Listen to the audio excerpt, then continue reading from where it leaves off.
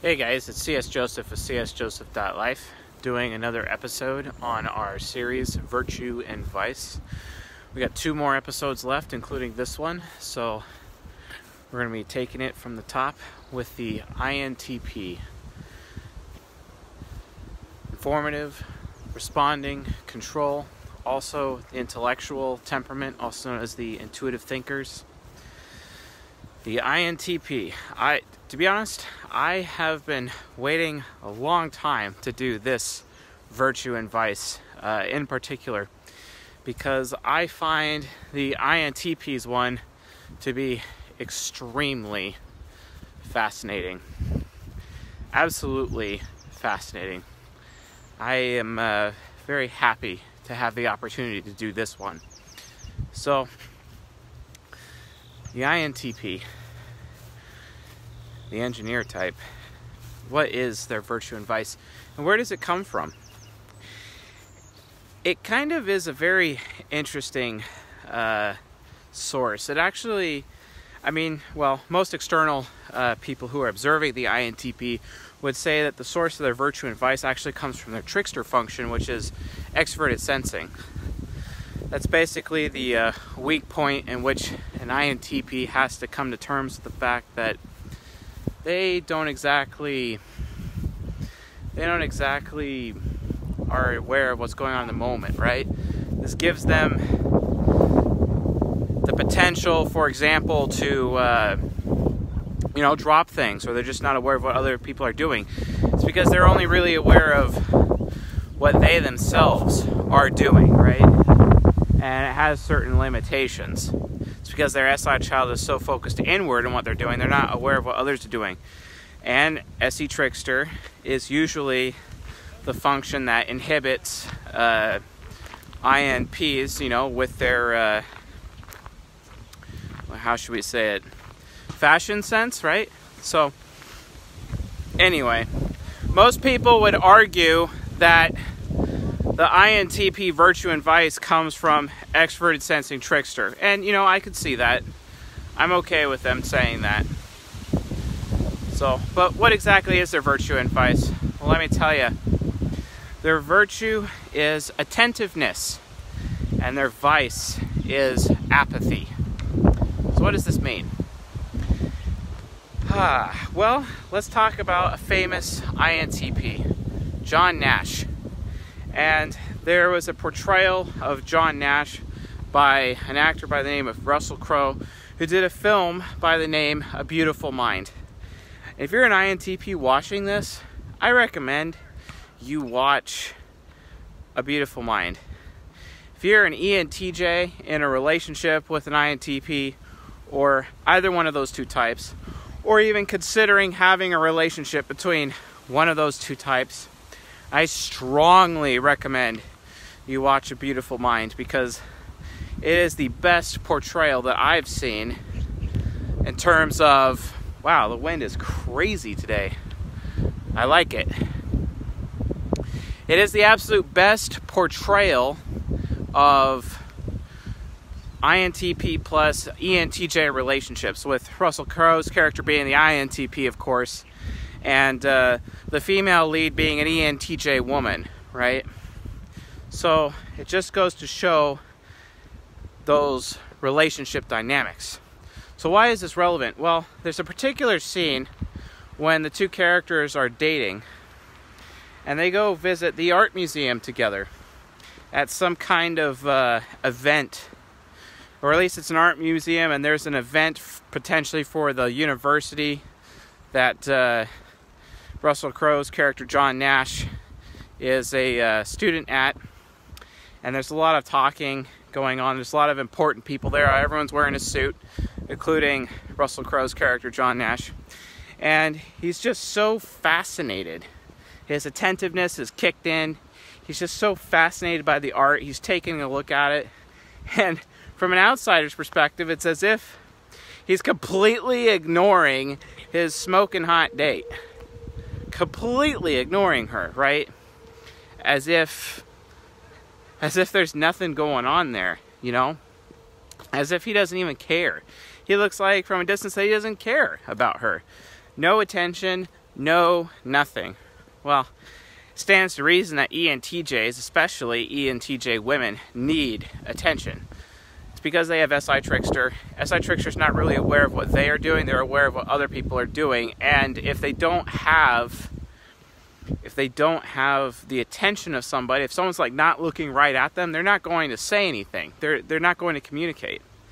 It boggles their mind that they could communicate with somebody and that person's not even facing them, right? They end up feeling disrespected. They end up feeling unloved as a result of that interaction, especially with a lover, right? Well, you know, John Nash in this particular moment within this film is not exactly aware of that dynamic, right? But he is so attentive to the art, so completely attentive to what's going on in this art museum and the art. And then she's telling him something very important. It's important to her, at least. And he's just focusing, physically looking at the art in the art museum, right? Well, you could tell she's pretty miffed by this and somewhat upset about it. I mean, who could blame her, right? He's ignoring her, right? Well, someone else in the party comes and gets his attention and takes him away from her for a moment, and he has to walk off and handle that situation, and then she feels alone and she feels lonely. Definitely not the ideal situation for their relationship. And one thing led to another, and it led to some conflict for them in this relationship of theirs. But things eventually came to a head. They had a come to Jesus moment where she basically explained to John Nash that she wasn't cool with this anymore, and he basically explained some things as well. And in almost like a last-ditch effort within this come-to-Jesus moment that these two had within their relationship, a last-ditch effort, he repeats verbatim everything she said to him when they were at the art museum event. And she was shocked. She was flabbergasted. Really? How do you know? How did you know that? You were listening all along. And he said and looked at her right in the eye and said, I listen to everything you say, and I don't forget it. I'm paraphrasing, of course. That is the power of INTP attentiveness. When they're not even looking at you, when it seems like they're not even paying attention, they are literally hanging off of every word. And that attentiveness goes even further, especially from a technology standpoint. They're so attentive with their research, they're so attentive with their SI child, that they're like these walking sponges. They can just absorb all of the information, absorb all of the data at everything they do, constantly absorbing data. This allows the INTP to reach some semblance of mastery, especially in areas of technology, or quite frankly, in any area of interest to the INTP. The INTP just becomes captivated by what they're looking into, what they're interested in. That could be a game, that could be a system, that could be a form of engineering, who knows? But whatever their SI child is like, ooh, this is cool, they're going to absorb it like a sponge. And none the least of which are their relationships. Are you in a relationship right now with an INTP? Do you feel like you're being ignored? I guarantee you're not being ignored. Just because they're looking at you or not looking at you, right? Just because they're not looking at you doesn't mean they're not listening to you. Yeah, they're watching television and sitting down on the couch and being comfy and resting and whatnot, and you're trying to talk to them. Are they brushing you off the shoulder? Really? No. Actually, they're not. You know what? Not only are they so attentive, and they're going to remember what you say, 5 years from now, they're going to bring it up, proving once again their loyalty to you because of how attentive they are. Such is the way of INTP attentiveness. That's how it works in relationships, and they take that attentiveness to everything they do in their job. They don't waste time. If they're spending time with you, it's because they want to. It's because it is their good pleasure to do so. It's because you give them a good experience, and they want to continue to have that experience, potentially indefinitely, right? That is why they are attentive to you. Just because they don't look like they're attentive to you doesn't mean they don't care, doesn't mean they're not listening. Allow them to be this way. Respect them as such. You know, as an ENTP, this virtue advice as an NTP actually applies to me as well. It's not a primary one. There are times that my NJ girlfriends would be like, well, you're not looking at me, so you're not paying attention. It's like, no, that's not true. And then they get all indignant on me, accusing me of not being attentive to them, when in reality I am, right? It's just not my primary virtue and vice. It's like a secondary or a tertiary. But I completely understand. I get it with INTPs. I know what it's like for you gentlemen or women, right? I know what it's like to be accused to your face of being someone so indifferent, right? Oh, but wait. Let's talk about your vice, apathy. If INTPs are in an abusive relationship, or if they are uncomfortable in any situation, they're just going to turn their apathy on. And they can tune anything out. They can even tune out being beaten in a lot of cases. They can tune out that physical damage to their person. Gives them the super high, super mega high endurance. Endurance close to the endurance that ISFJs and ISTJs have with their SI heroes. It's because SI child is strong. SI child can take the hits, right? But they use it with apathy. Let me tell you something about the vice apathy. Apathy don't change shit. Apathy doesn't help. Yeah, I get INTPs can be indifferent to like literally anything and everything. And it is the most annoying thing. Super mega annoying. They're like, oh, I'm just going to outlast you until you've had your rage out. And then when you're done raging, we can have a conversation again, right? Yeah, no. That's not how it works. But, you know, the INTPs, especially immature INTPs, think that if they're just indifferent, if they just ignore you, you'll go away eventually. You know? Super attentive, right? Super apathetic.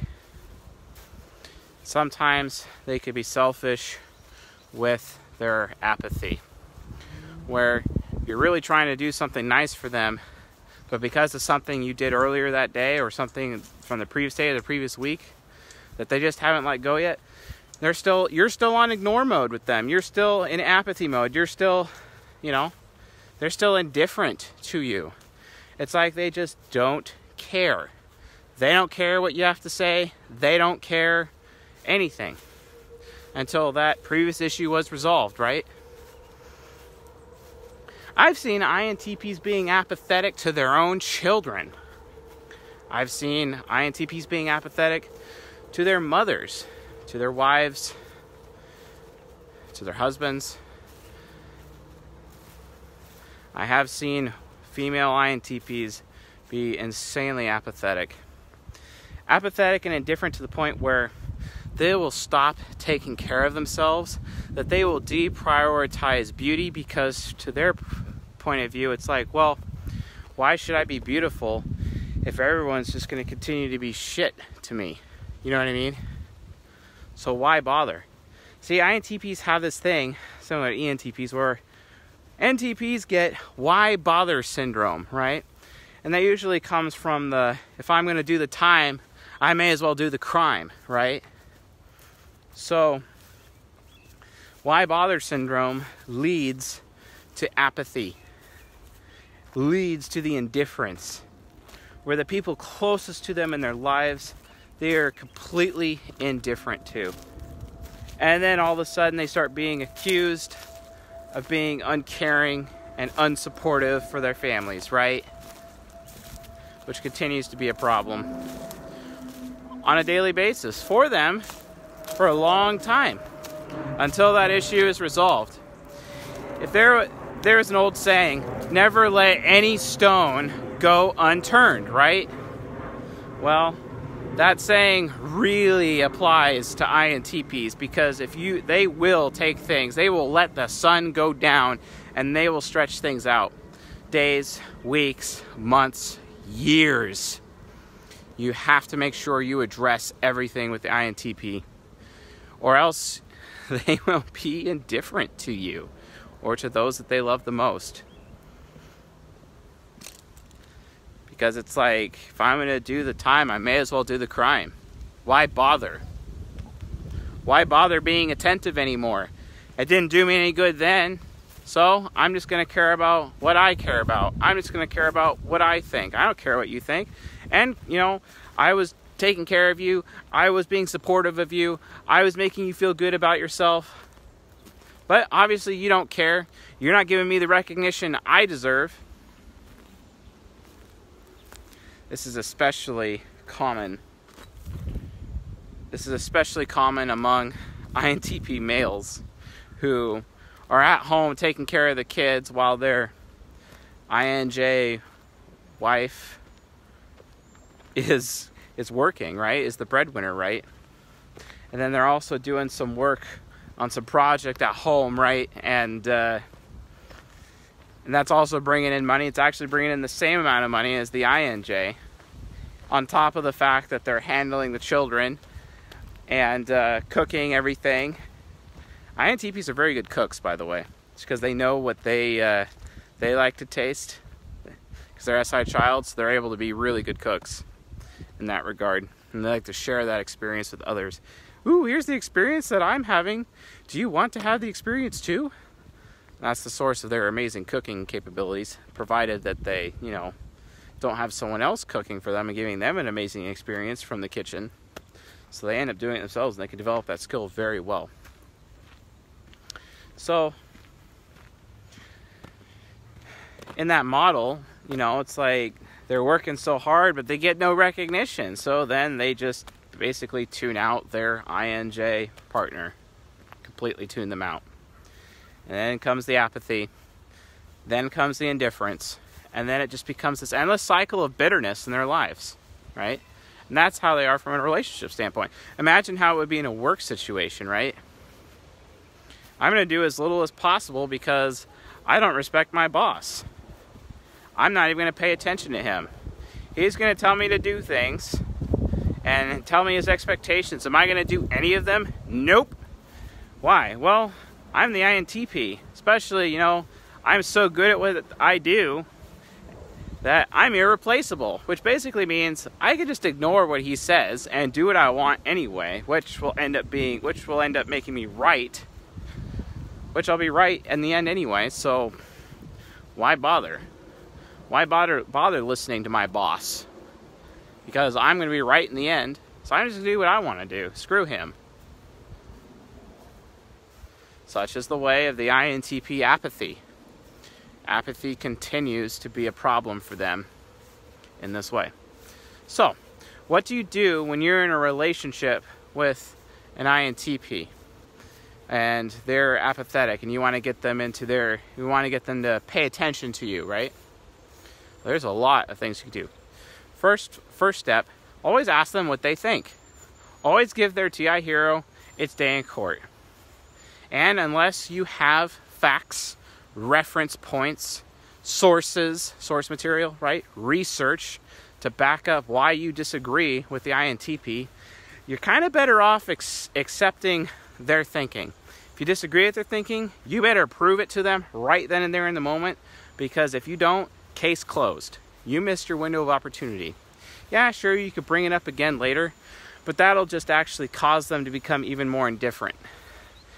TI hero is always going to argue. just like TI parent, is always going to argue if it disagrees with you.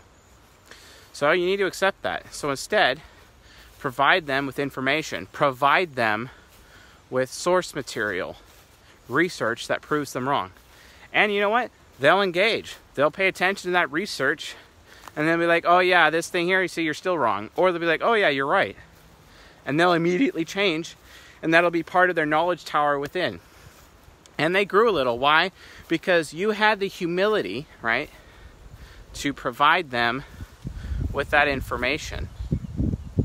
You had that humility to give them the research, to take the time to get the source material to prove them wrong. Yes, you have to do this. They have TI Hero. Come on. Another thing, always state what you want. That way nothing is left to interpretation with them. Always make your INTP comfortable. You know, if they're men, especially if they don't deserve it, right? It's because men have this problem where it's not good enough for a woman to say I love you to a man. It's never good enough because women have this problem where they can live any Joe Schmo on the street, right? So it's important for women to say I respect you. That's way more valuable than a woman saying I love you to a man, right? And it's especially true with INTP males. Because after a while, SI child is so used to being disrespected by everybody else, the last place they need to be disrespected is the home. Make your INTP comfortable. That will also allow them, and respect their comfy time, right? Allow them to have that so they become even more attentive, right? Always state what you want. Don't allow things to go to covert contracts. INTPs are all about, if you scratch my back, I'll scratch yours, right? They're all about the covert contracts, and it's insanely manipulative. Do not let them do that. Always be like, hey, here's my expectations. What are your expectations? Well, I don't know. Well, I'm telling you my expectations, and this is what we're going to do moving forward. And then that'll cause them to engage and force them to be attentive because they'll want to represent their side, right? It gets everything out in the open. It allows you to have a relationship where you can be like, well, you know, I'd like to get married, but I'm not going to get married until you drop another 50 pounds with me, right? You know, where you're both together taking control of your health, right? And it's no longer a covert contract. Whereas if one starts going to the gym and then getting bitter that the other one in the relationship is not doing anything to better their health, that's technically a covert contract. Whereas it should be stated, I'm going to the gym, I'm getting better, I expect you to get better too. And that'll be one of the conditions of our relationship, right? Oh no, Mr. C.S. Joseph, you can't do that. What about unconditional love? Yeah, unconditional love exists. That's for children, right? And for parents, right? But I'm sorry, in our first world society, unconditional love has its limits within, you know, face-to-face relationships. Let's be real. Like, I'm not trying to go outside reality here. You know, there is some level of unconditional love in relationships, face-to-face relationships, but it's never the dominating factor because anyone in that face-to-face relationship is at risk of being taken advantage of. And INTPs are extremely aware of that, and they are usually treated like doormats and usually taken advantage of.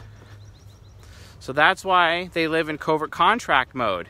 And that's why it's more important to make sure that you are communicating with them to make sure that there is no covert contract. Make them comfortable, right? State what you want. Stating what you want eliminates covert contracts. Another thing, always say how you feel.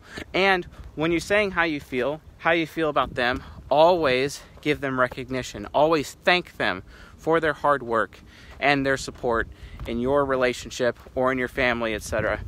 It is critical to their mental state. It is critical to who they are. And it will encourage them to be further attentive to you instead of being indifferent to you. If you're an INTP, what do you do to stay in your virtue instead of being stuck in your vice? Well,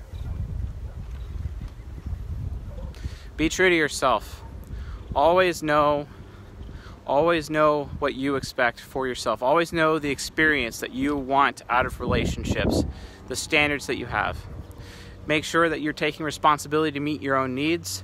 Make sure that you have personal standards put in place so that those personal standards are things that you hold yourself accountable to so that you can continue to meet your own needs, because no one else is there to meet your needs. You have to, SI child. Get over yourself. You have to do it.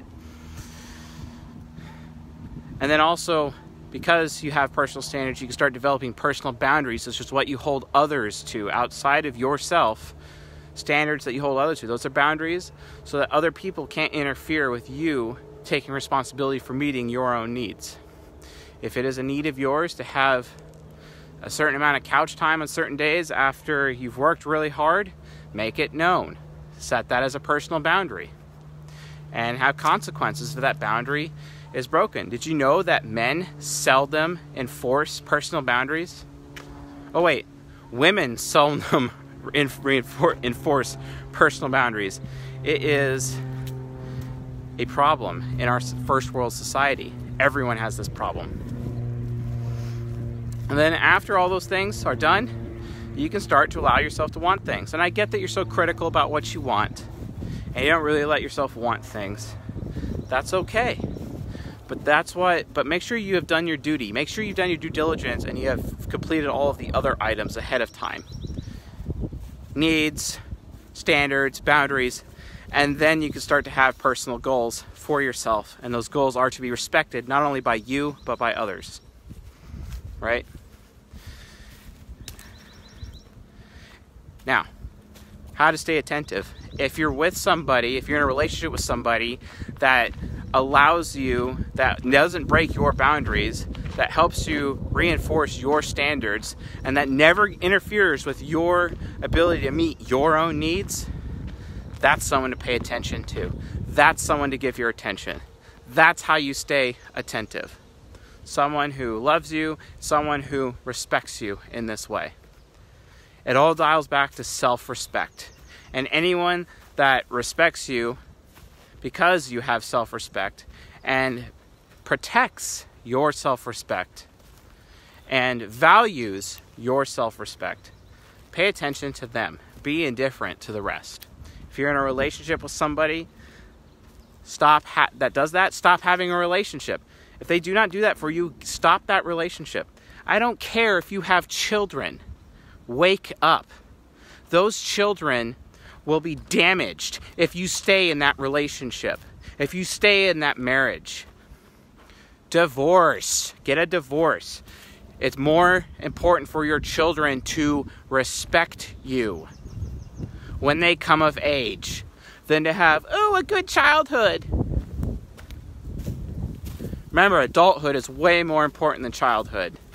Whoever says otherwise, they're not really wise. It is super important to me that I respect my son and my daughter when they come of age, but it's even more important to me that they respect me. How can you have that if you're being indifferent and apathetic to everybody? You can't. And did you know that if you're staying in these abusive relationships, that you're being indifferent and apathetic, not only to whoever you're with, but also to yourself? It's because you lack self-respect. Move on. It's your duty to do so. It is what you should do. Since you're not motivated by what you want, well, in that case, let me tell you what your duty is. Such is the way of the virtue and vice of the INTP. Attentiveness. Be attentive to oneself and be attentive to others. Versus apathy, indifference. You can be indifferent to yourself in as much as you can be indifferent to others. Self-respect goes a long way, INTPs. We need you to continue to make amazing systems and build a better world for us and to engineer solutions that make sense. We need you to continue to be some of the more brilliant people in the room, the brilliant people that walk the earth, to make those amazing discoveries and bring our race to the next level, especially technologically. We're going to need it, especially this century, now more than ever. And you know that's true, especially with what's coming. Anyway, that does it for this episode. If you found this lecture educational, helpful, insightful, please subscribe to the channel here on YouTube and on the podcast. That'd be great. Also leave a like. If you have any comments, questions about INTPs and their virtue and vice, please leave in the comment section and I'll do my best to answer your questions.